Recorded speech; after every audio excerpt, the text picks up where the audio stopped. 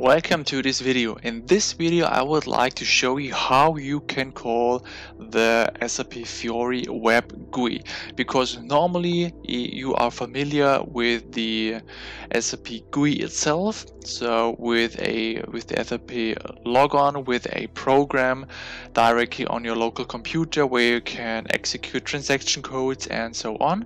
And if you open up SAP Fiori, so you can open this up with the transaction code /UI2/FLP. Keep in mind that because of the slash you have to use /N or /O upfront. And then the SAP Fiori Launchpad will open up, and here basically, as in the concept or idea of SAP Fiori, you are working with different apps itself. You can of course use the enterprise search to search for additional apps. You can rearrange your catalogs, your tiles and so on, but basically here you don't have any possibility to call the WebGUI. But I will show you a little trick. So for example, if we're going again back into the SAP GUI, you can call one transaction code, and it's as simple as it is. You can call WebGUI to call the WebGUI in your local browser. Just type in the transaction code WebGUI and then hit the enter key. And then you have to allow this. If you want to, you can remember your or my decision in this case, click on allow, and then the SAP NetWeaver, so the SAP GUI for HTML will open up, and here you have basically the SAP Web GUI.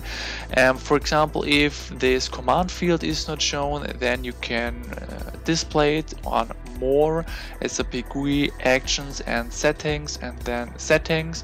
And then here under interaction design you have the checkbox to show the OK code field, the command field. Then just simply click on the save button, and then you will have the command field shown in here. You can call different transaction codes. So for example, the data browser with the transaction code SE16N and so on. What you want to, you can also, if you are familiar with the path of the Web GUI, so it's normally SAP/BC/GUI/SAP/ITS/Web GUI. You can directly, of course, with your server name, type it in the browser. Then of course also the Web GUI will open up. Or what you can also do is you can open up the transaction SICF, so to maintain or define the services, and then on the service name you can use asterisk, then Web GUI, and then once again asterisk to search for all the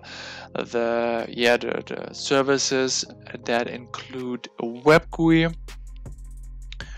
And here, as we saw earlier for this path, we have the path for the SAP GUI for HTML, and then with right click and then test service, you can again allow this. The Web GUI will also open up, and you have the possibility to work with the Web GUI directly in your browser. So this is as simple as it is. If you like this video, hit the like button. If you have any questions left, put it in the comment section, and do not forget to subscribe to this YouTube channel. Thank you very much, and then see you in the next video.